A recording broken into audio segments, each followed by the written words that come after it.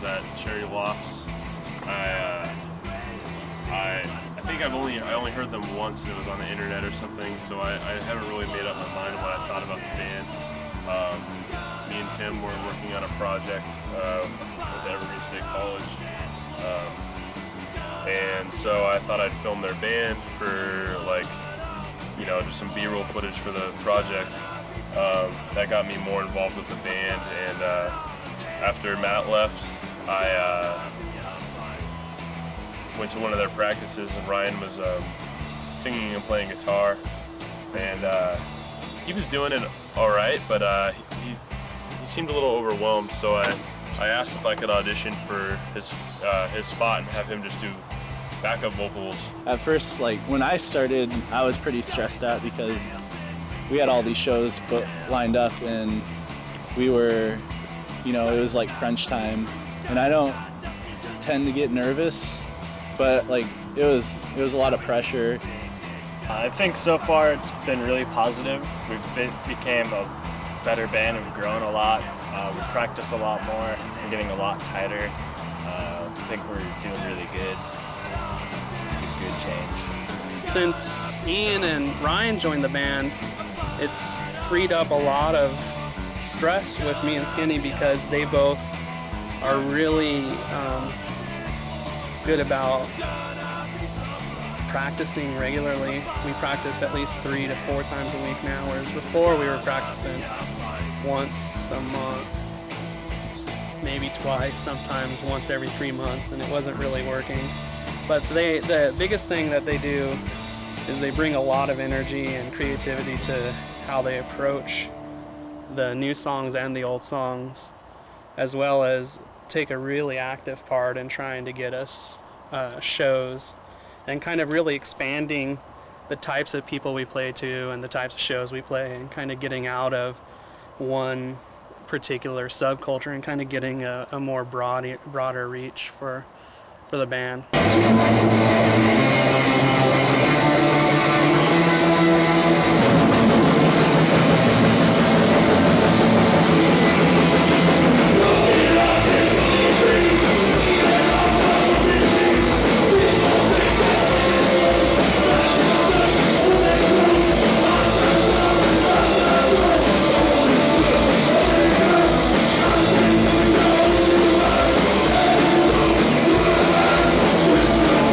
When I sing for Airs and Graces, it's a really good way for me to think about all the things I hate, like pop and pop punk and emo and club rap and that stuff, and just get on stage and just smash it. Like, I can use my voice and just use my feet and just stomp and punch and just yell as loud as I can, like hit people in the audience if I want. It's a really good way to get out aggression.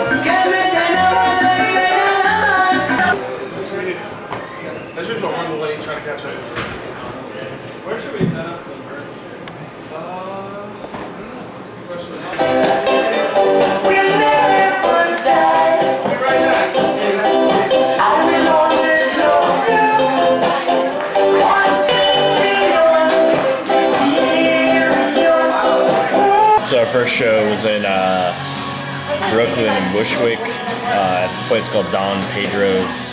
I was kind of like, I don't know, I was kind of like, didn't know what to expect first time being in the East Coast, playing a show out here. I didn't really think anybody would come out, honestly, but it was great. There was a good turnout, probably about 40, 50 people there, and people were going crazy for us. It was probably the best reaction we've had ever, like any show we've ever played.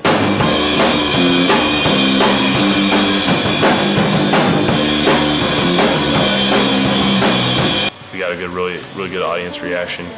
I've never played to a crowd that was mostly skinheads.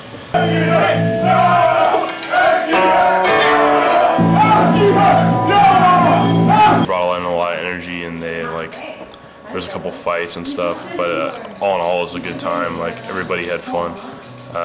Probably even the people that got in fights. First show was really good. It was a fist fight that broke out, which is always good at a good punk show. I thought Airs and Graces definitely ripped it. They were a little apprehensive about themselves, thinking they didn't do such a good job, but I didn't agree with them. Definitely ripped it up.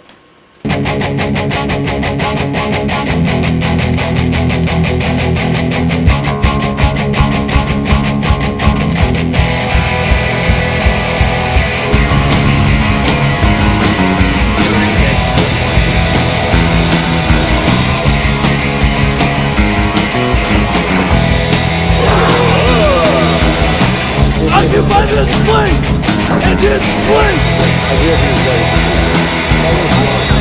Millions of people! And this goes to the land! Barrel full! Every year you take!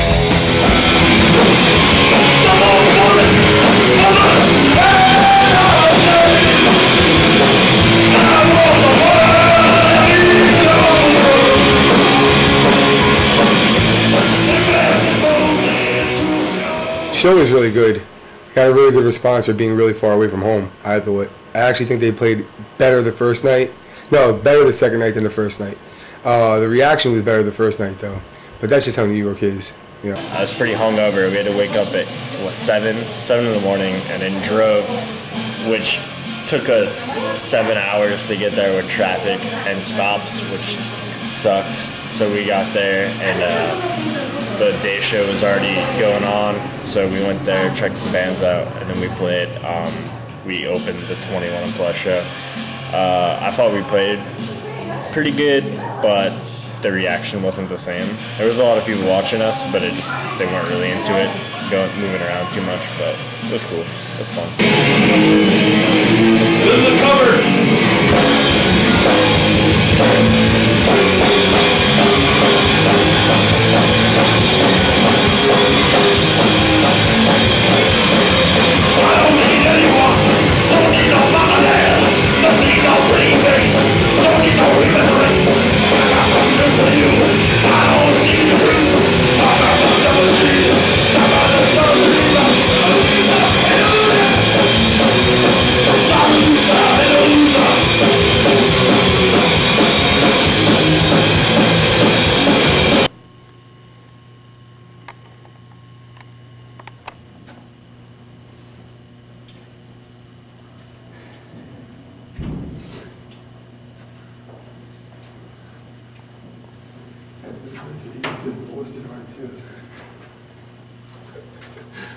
Martino. The fucking drunk. Yeah, you were fucking. Everybody is. They were hammered at the bar on Friday. How you night, feeling? right? Like, They left there crap. like we left at like Get a chunk? 11:30. It could. You It's guys like, left at like you know, 1:40, and it's like 1:30, stuck 2 right o'clock, there. And Yeah. So we left like a it's half hour like that after right stay there now. drinking. I think when I walked around. Then they fucking probably- drove back here. No, they got on a train. I took a train. Yeah. I thought they were driving. The Brits, Pressure 28, took a train. I thought they were driving back. No, they drove back. They told me they stopped for pizza by my house. Oh. Like the New York Times building. Huh. I thought they took the train with everyone else. Well, Boston was difficult because the drive took forever, and then we got lost in Boston. So by the time we got there, I was pretty tired, and we had to wait a couple hours to even play. And the setup of the show was kind of odd because it was next to a movie being filmed, and there was a lot of distractions. But once we started playing, we did a good job. After I switched amps because I blew a second amp at that show, and we kind of did the same thing. Ordered our set to where everything was pretty much our fast songs to kind of keep momentum going, and we got a pretty decent response. They're a little more toe tapping of a crowd than New York was, so it was kind of interesting to go from batshit crazy to kind of more subdued.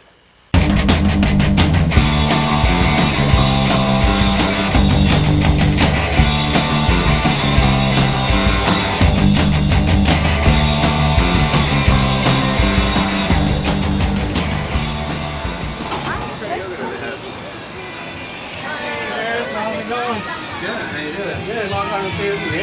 Hey, what's going on in our band? Cool. I brought you some shoes. Oh, cool. And this is like a kind of like a Dusty Springfield kind of soul record. Awesome. Thanks. All right. Good afternoon. You're listening to Modern Products on East Village Radio. Your host Harris Smith here with you every Sunday from 2 to 4 on eastvillageradio.com and on iTunes Radio under the Eclectic section. And I am joined in the studio today by the band Airs and Graces. And why don't you guys introduce yourselves? Introduce yourselves again. Let's start. I'm Ryan, I play bass. I'm Skinny, I play drums. I'm Ian. Is this on? I'm Ian and I sing. Might have tried again. I'm Ian and I sing. I'm Tim and I play guitar. Cool. Welcome to the show. Welcome to New York. Thanks for having us. Thank you. Yeah. Thanks for coming. The kids need to learn from an older generation, because we're the ones with the foundation. Take a look into my eyes. No, I'm nothing to hide.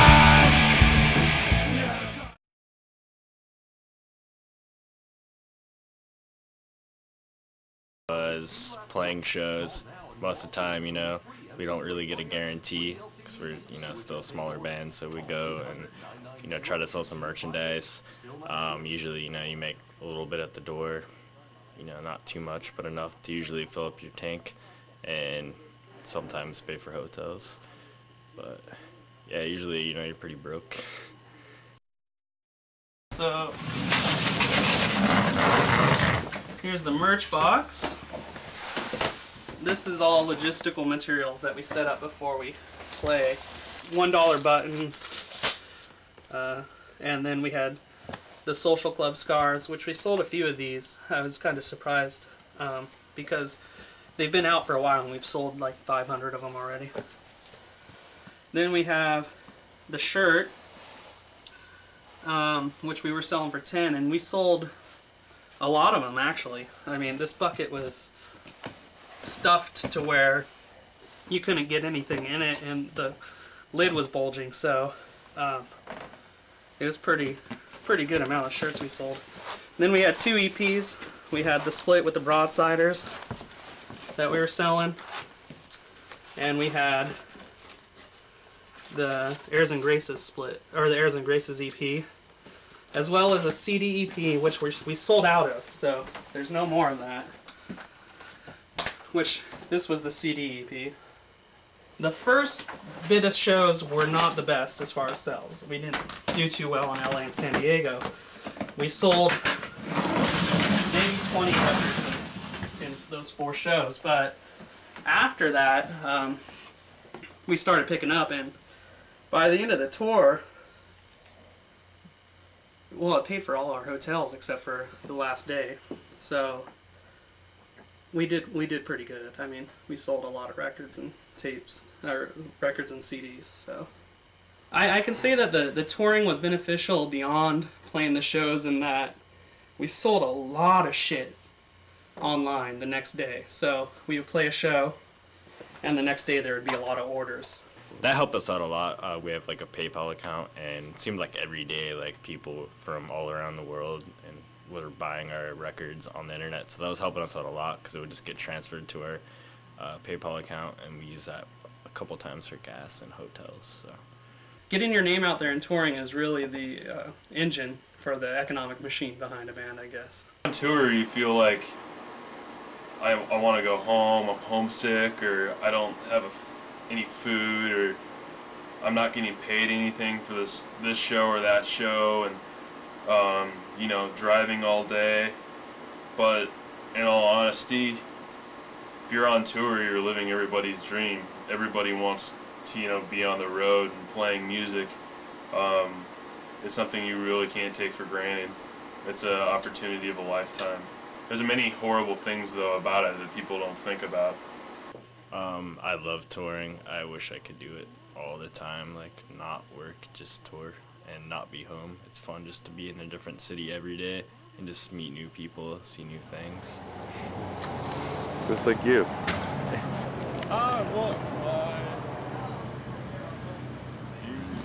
Ryan, move your head really quick.